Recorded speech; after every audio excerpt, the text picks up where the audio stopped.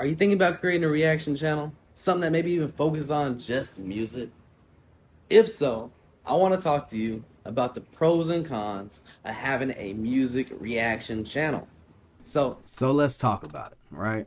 You decided you want to create a YouTube reaction channel, or you're thinking about it, or you're just thinking about it, or you're just thinking about it, right? Right? There are pros and there are cons. There's positives, there's negatives, and everything.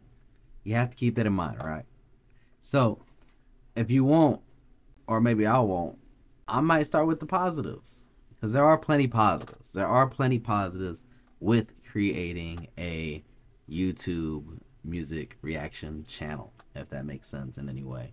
I'm going to go over some of my numbers with you that I've seen positive wise and negatively.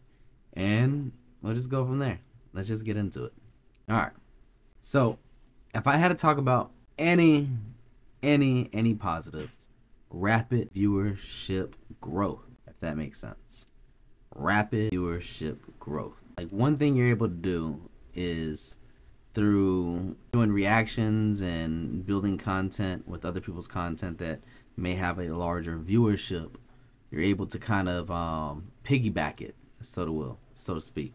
The problem is with that is you're going to run into copyright issues, and that's going to be a con that we'll talk about. We're going to talk about that con as well.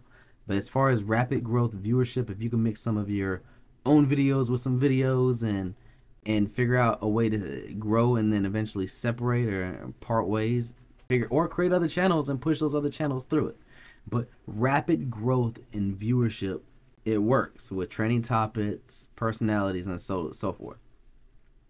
So we could just do last 300 days, right? Hit advanced mode. And if you were to go based off of views, so to speak, looking in here, we're looking at Little Buddha, 37,000 views. And this is a video I posted a while ago, and it still garnishes its own thing. It does its own thing, and it helps the channel continue to grow. Subscribers 148 in the last year. And then you have these shorts that are pushing as well in a positive way. They're all reactions, just gaining and gaining, gaining and gaining. Now, one thing I will say is that while doing this, you're able to, if you are a communicator, you can most definitely build a community. You can build engagement with talking throughout the comments, because there is a lot of engagement. And if you don't mind being super active and you can get in and out of there, you can most definitely talk to people, So again, you see these spikes right here, and I'm not the most consistent person. I'm off and on when I post. There's like a point where I didn't post for like 3 months, and the channel would just carry on its own between 30 to 50,000 views without me posting at all.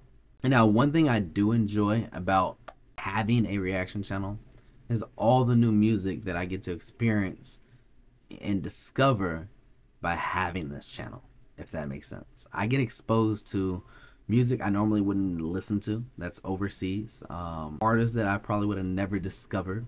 There's so much that probably I wouldn't have been introduced to if I didn't start a reaction channel. And there's a lot of artists I'm fans of, not just by music, by their swagger and everything else that contributes to what makes them, Now there is another pro, collaboration and networking.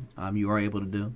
I will say, through these reactions, I've been invited to an Oliver Tree show. I've been able to communicate with other artists through the comments and my DM, which has been interesting. And even with their parents and cousins, they're proud to be quick to be like, I'm their dad, I'm their uncle, or whatever the situation may be, and they do bring the artists to your channel, so these artists do see the videos, so if you say something bad about them, they gonna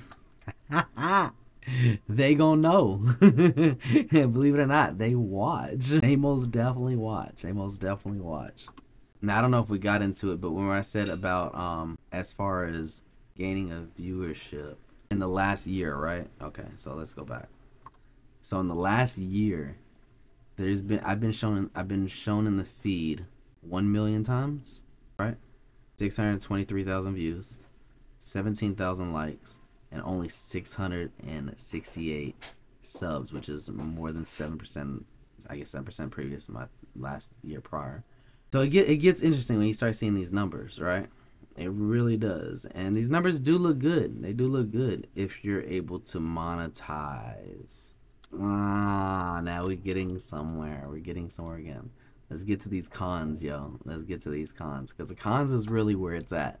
The cons are where it's at. Especially for me. Because that's what keeps me from posting so much or be as aggressive as I used to, is because of monetization. It's not there. I'm not. We'll just talk about it. We'll just talk about it. Let me show you. Let me show you. First thing, copyright issues. Copyright issues. I always have copyright issues, right? So, time we go live, we're gonna have a copyright right here. Can't view, can't view, can't be paid, can't view, can't view, can't view, can't view, can't view. The only one that's eligible to exchange anything, right? And it's like, I get blocked when going live. I get kicked off when going live. So it makes going live difficult with music, the music video, especially if you're not licensed to play it, you know. And that's what we're coming to, is and then just having to dispute them, you know. Like let me go to my content. Now we go to content, we start looking at these disputes. We got a block right here. It's currently in dispute. And then we run into these right here where, hold on, we got a dispute rejected right here on this run right here, right? The Hanumankind Big Dogs, first time hearing, has 15,000 views, still growing. We did it. We got a copyright dispute rejected right here. So we won't get paid for that at all. None of that's going to us. None of that's going to us. That's why I did the country video. Let me get 50 cents somewhere. Let's be real about it. This is, and then dealing with copyright strikes. Like, I posted a video about someone protesting Jews, and I got a freaking strike. And I've been having to deal with this since November 13, 2022, and it's barely going to expire September 17th. Think about that. It's barely expiring September 17th this year. Bruh. Then, you know, like I said, the monetization challenges, dealing with the disputes, them getting blocked, escrow, limited. It's just so much. Now there are some. These are the country remixes that got pushed through, because in the beats I made, they got pushed through. But everything else, you see all these reactions, like, you're gonna copyright, and dispute rejected on the Post Malone and Luke Combs. It's like, we get a lot of that dispute rejected on Eminem and Tobey. So a lot of these videos we're not gonna get paid for. And that's where it comes down to right here, what I talk about with the monetization challenges. Estimated revenue on 200,000 views is $44. That's crazy. That's crazy. To me, that should be closer to 1,000, huh? Am I not? Maybe I'm wrong. Maybe my math's off. Or at least 500. It shouldn't be no $44. I'll tell you that. I'll tell you that. I know that's not what it's supposed to be, but that's what it is, because most of the view revenue goes to the artist due to the copyrights. I'm not getting, like, if we go right here, right, and we start looking at these numbers, and it gets real. It gets real, right? We looking at an RPM of $5.50 right there on something that's right here, Swifty Blue. So $2.60 for 592 views. Like, we could get, let's get real about it. This UG's cemetery video, $12. And this is the last 28 days that we're talking about. And that's RPM. That's great RPM. But it only paid 27 cents because it only got 22 views. Like, bruh. And I don't even want to start getting into content ownership. We could get into content ownership, and that's a whole nother conversation. You know, I get the music videos in it, but if the reaction is doubling up, and I'm actually pausing, and I'm talking, and I'm actually discussing the video, what's the issue? Right?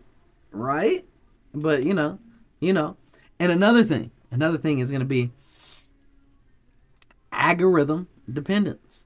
When you got a reaction channel, your reaction channel is going to depend on the trending videos. It's going to depend on music. It's always going to have its up and downs. But it can most definitely grow, because this is, again, I'm going to show you my other channels. I have multiple channels, right? Multiple channels. So if we go to my homepage right here, my wife, Ky the Farmer, she's accumulated 23, almost 24,000 subs. I have a cannabis channel that just started shooting up. I did a giveaway at 500 views, and now that was like last week, and I mentioned another giveaway, and I started at 691, right? Quiet Party, this page has been up for a long time, only has 661 subs. For Gardens, gonna be chicken content, chicken reviews, how-to videos, only 85 subs. I have an open mic page where I film music artists and they stand up on the mic and perform. And then the beat making page I started maybe a month ago, and it got 6 subs. And then a family page, of course.